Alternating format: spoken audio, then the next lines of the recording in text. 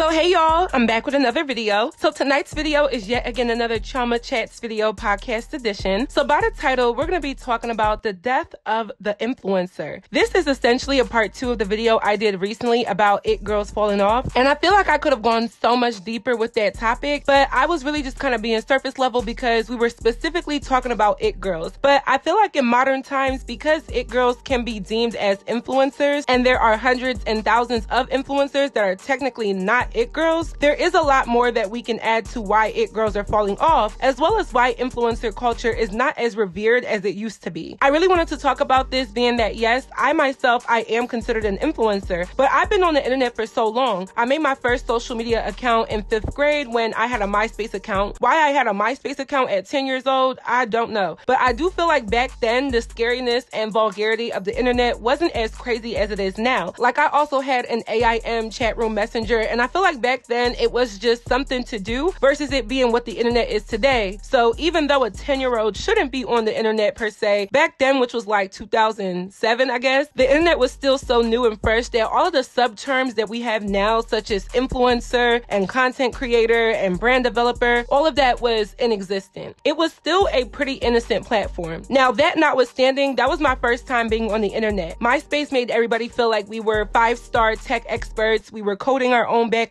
We had top 8. We also really got creative with how we designed our profiles and pages. I feel like Instagram and Facebook could bring back that feature just to get more people going back to their platforms, being that a lot of people are more interested in TikTok these days. However, that was the start for me. And then I had a Facebook in 6th grade. I know I made a Tumblr in 7th grade, and I was just an internet junkie. So the fact that I'm an influencer now isn't necessarily a surprise to me, but it is a surprise that I've been able to make a career out of this because that was considered so unorthodox, especially coming from a Nigerian household. So I've seen all of these eras of social media through pretty much every platform, and especially YouTube and Instagram. MySpace has come and gone. I would say Tumblr has come and gone. Vine has come and gone. But the main social media platforms, with the exception of TikTok, I've been there from the beginning up until now. And the common denominator that I have now witnessed is the evolution of the influencer. And in the year 2023, I feel like being an influencer is not that much of a commodity, not as revered, not as important, and not as glamorous as it once was. And I want to get to the bottom of that. So I've broken this video down into 3 main talking points. So without further ado,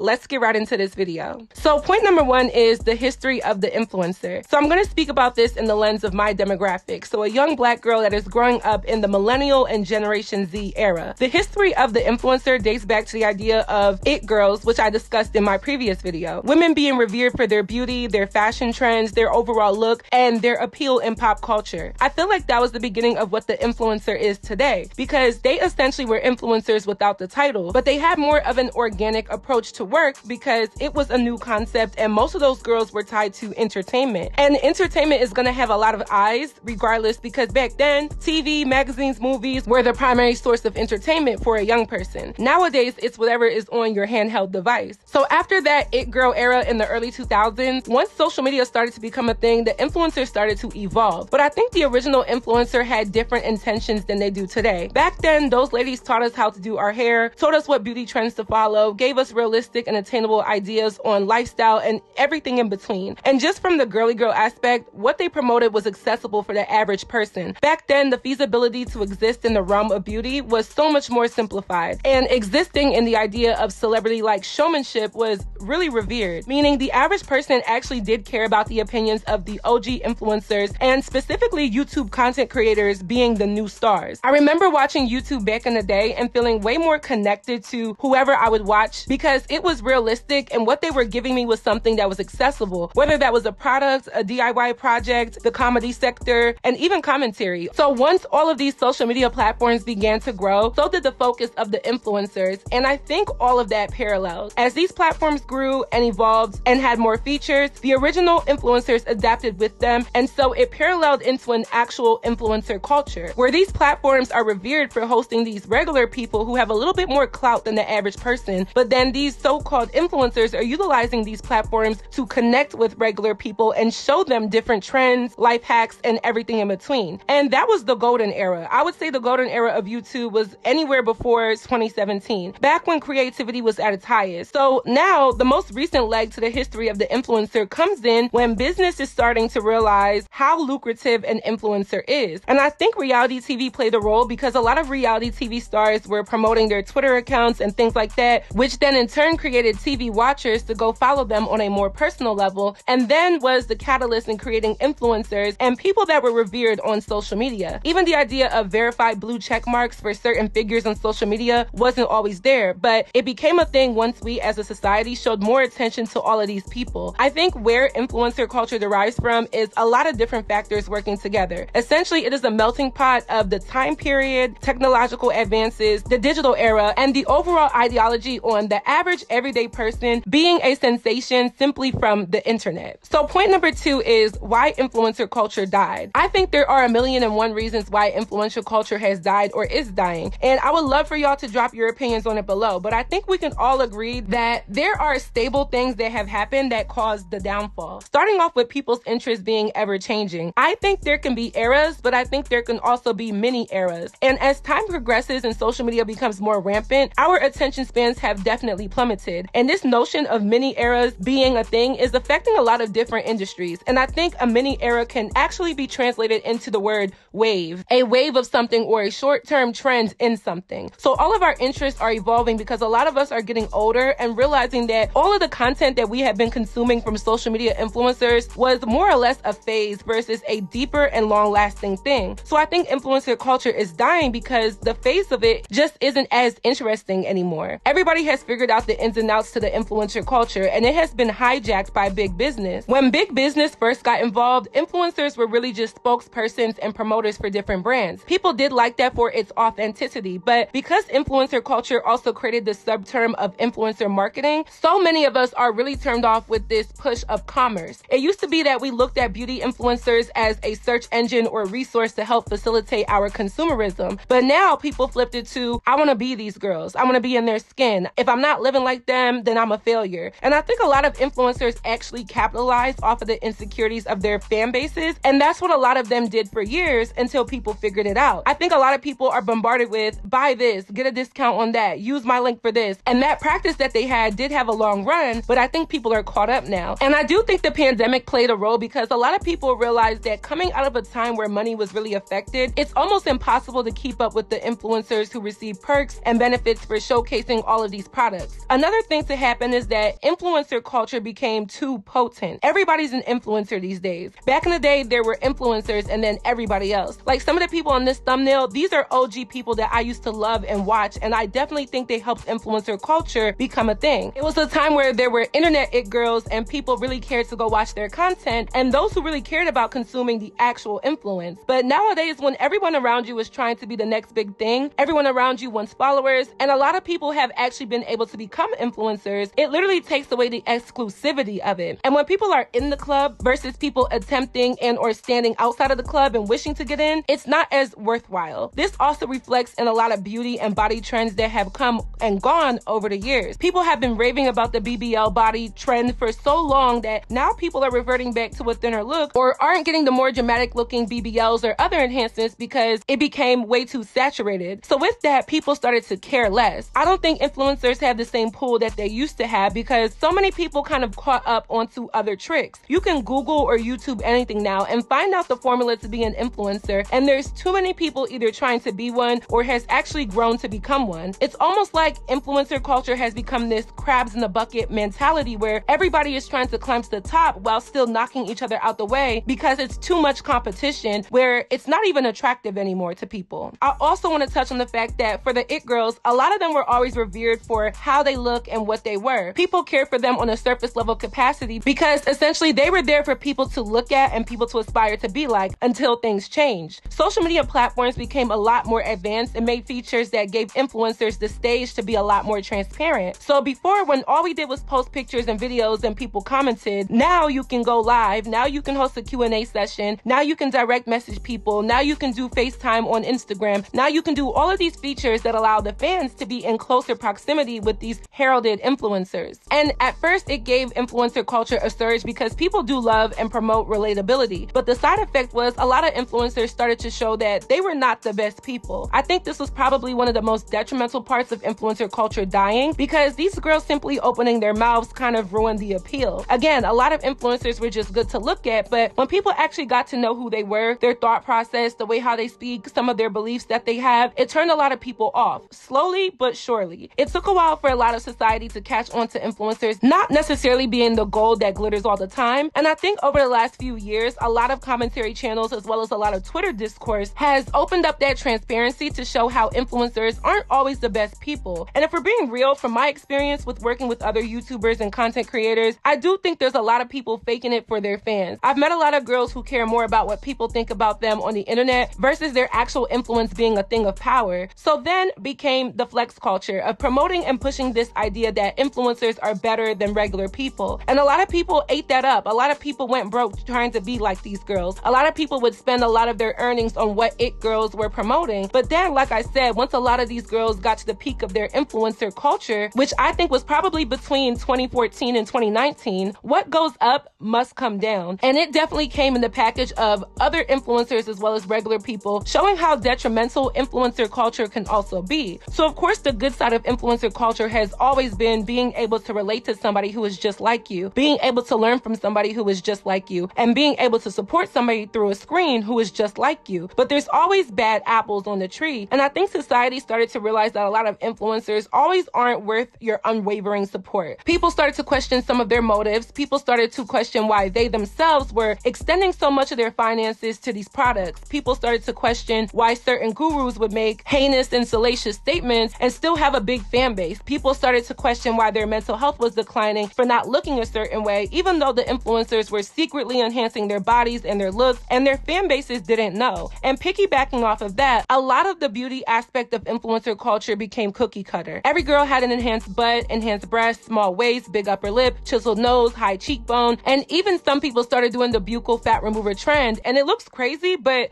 that became the look. So when all of the influencers are on one card to push a certain ideology, whether it's a physical thing or an intangible aura of luxury or whatever it may be, it definitely became detrimental. I think the current state of society is everyone is very outspoken and lives a life where a lot of their business is being plastered to social media for people to consume. And I think we are also at a point where we've seen the peak of influencer culture, and it's now on the decline as we as a society are assessing what has transpired over the last few years. A lot of us are noticing that we became too consumed in influencer culture, that when it was at a good stage, it became tarnished by all of the outside entities infiltrating an industry that was at one point organic and at one point relatable and at one point actually influential. So my third and final point is the future outlook of influencer culture. So I feel like with the recent epiphany that society has taken towards influencer culture, it's obvious that it is on the decline. I predict that influencer wave will last at most another 2 years. 2 more years of people still really being into the pursuit of influencer culture, as well as holding some of the influencers to a high regard. I think a lot of social media people have fallen off over the years, especially the OG YouTubers. And I feel like YouTube is like survival of the fittest, because if you're still getting views and making some type of name for yourself right now, you survived the natural purge that took place during the pandemic. That's why I always encourage people to choose a line of influencer work that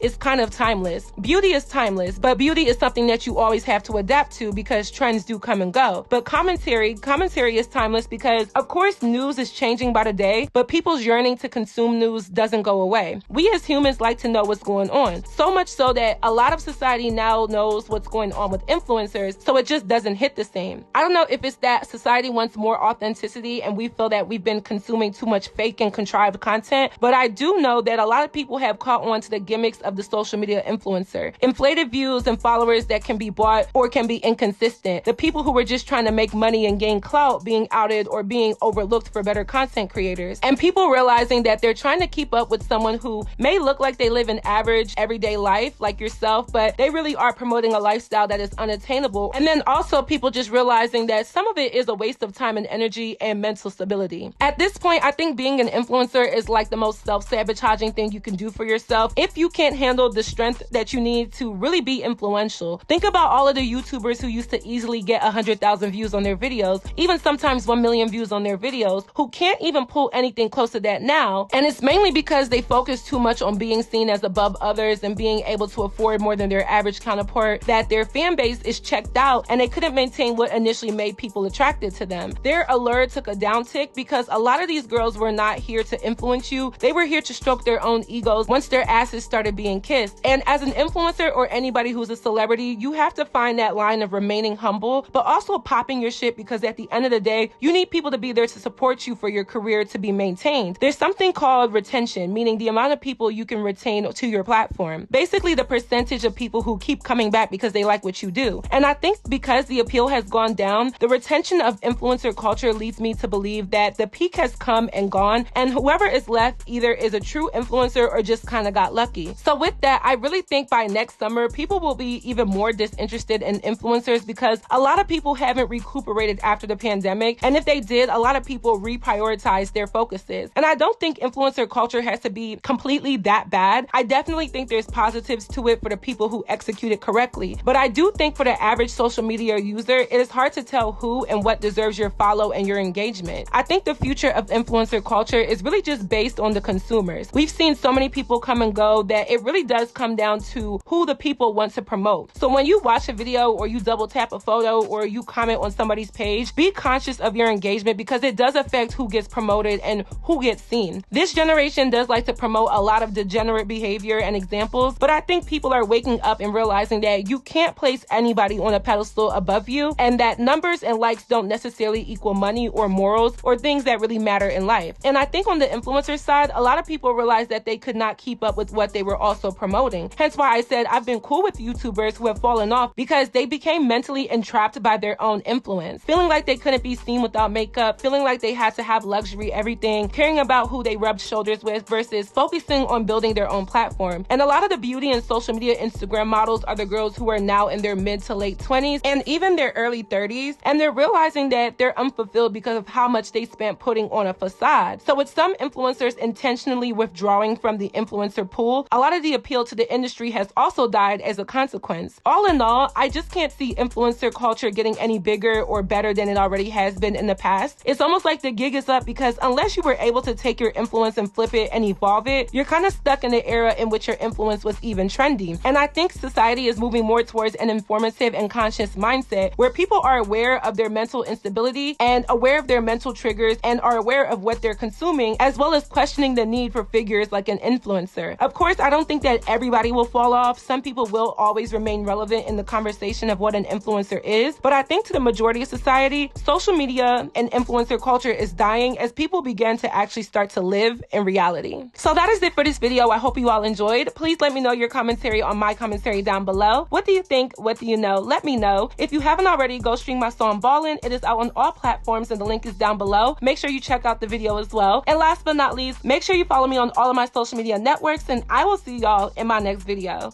Bye, y'all.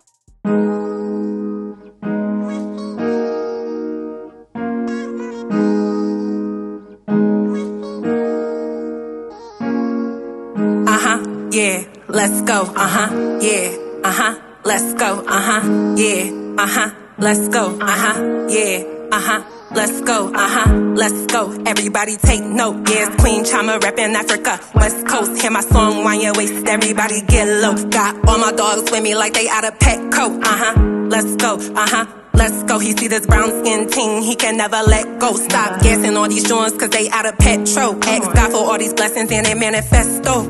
Extroverted, introvert, and honestly, that's really me. Went to school, I'm not a fool, it's never ever silly me. Stomp a bitch out with my Tim's, yeah, it's the Philly me. Not saying I'm the GOAT, but I'm trying to be a Billy me. Oh, Molly Chioma, reppin' green, white, green. Emo state, chop life with me and my team. I'm the creme de la cream, gotta pay the top price. Big hype, none light, one mic.